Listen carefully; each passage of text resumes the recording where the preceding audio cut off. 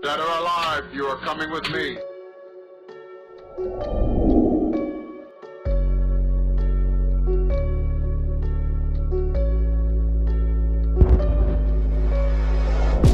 Thomas here with Much Props, going to give you another how-to video. Today we are building something from Robocop. I'm a child of the 80s, and from time to time I get suggestions that really kind of hit that nostalgia button for me and make me want to build it. And somebody commented recently and a few months ago that I should make a Robocop helmet, and I took that as the original, not the remake. So I am going to make the 1987 Robocop helmet out of foam. Let's get to building. Free template in the description.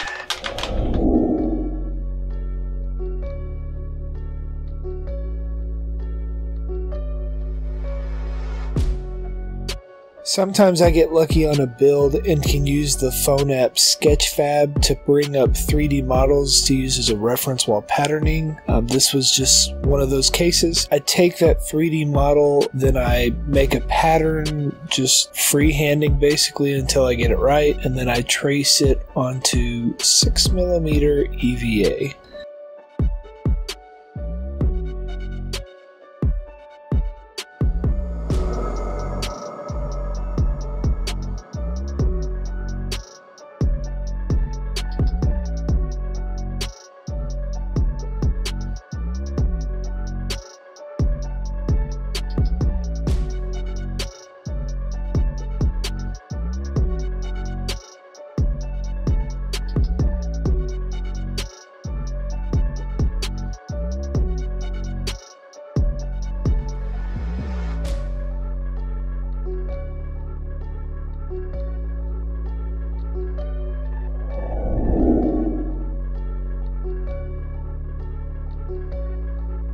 I heat form the top parts of the helmet to get the right shape. If you overdo it, you can always heat up the parts again once you've connected them and undo some of the curve.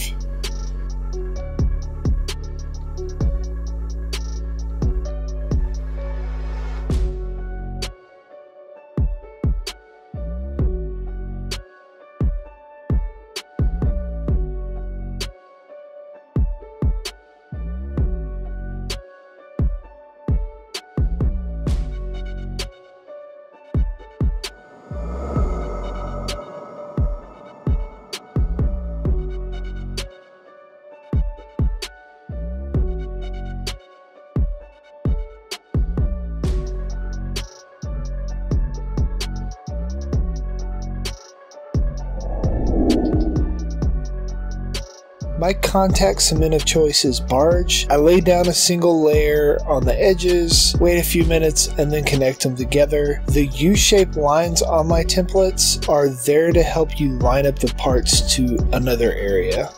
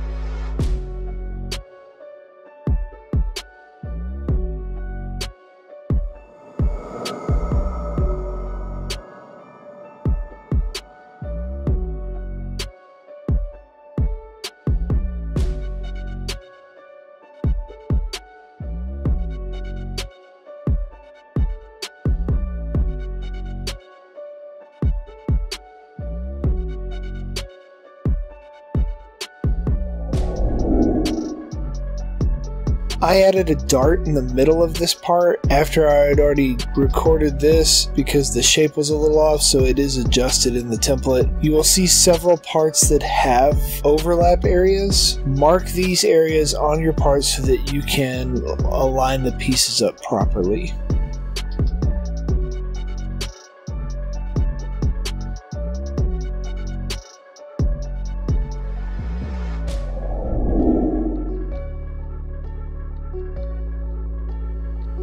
The bottom layer and the undervent are on the same level. You could cut these out as one piece. Sometimes when I'm designing templates, it's not till after I've already cut out the pieces of foam that I realize parts could be combined.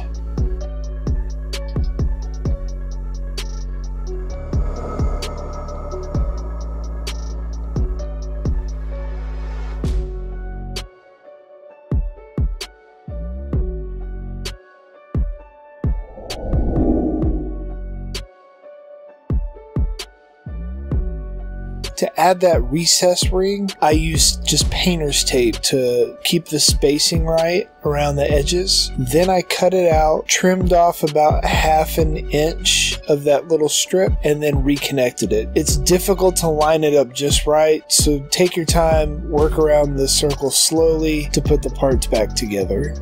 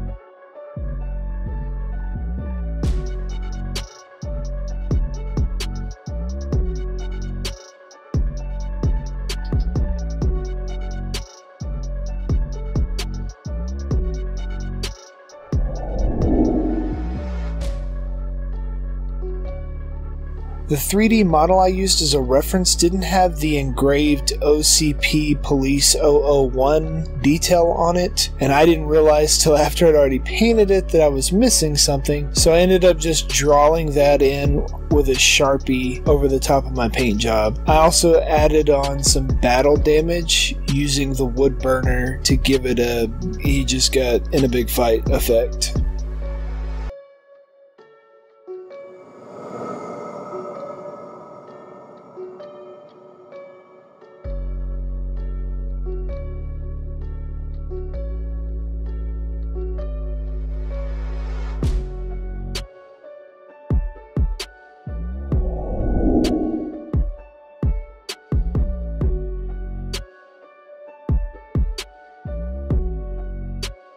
Two coats of Plasti Dip, of course. Then I masked off areas and misted some silver spray paint over the top.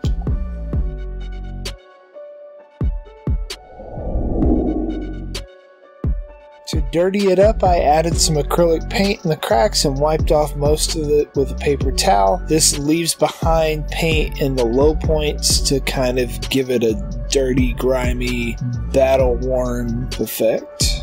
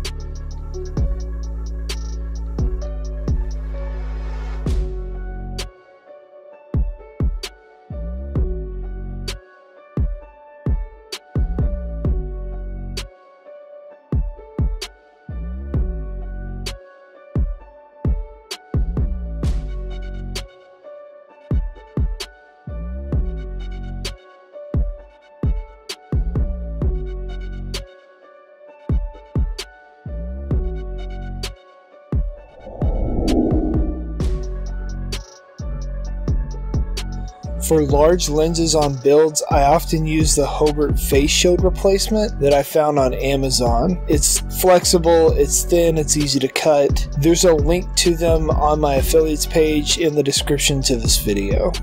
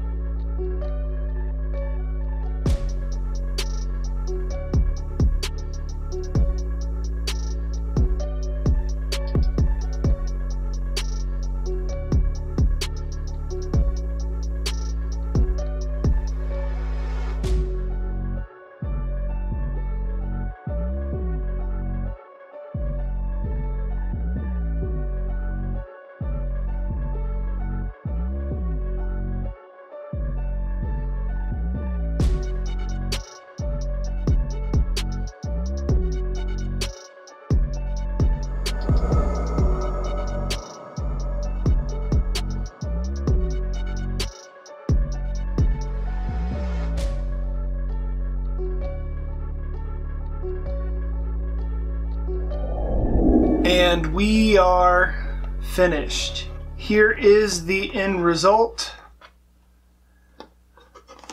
Overall, it's okay. There are a few things that kind of bug me about it.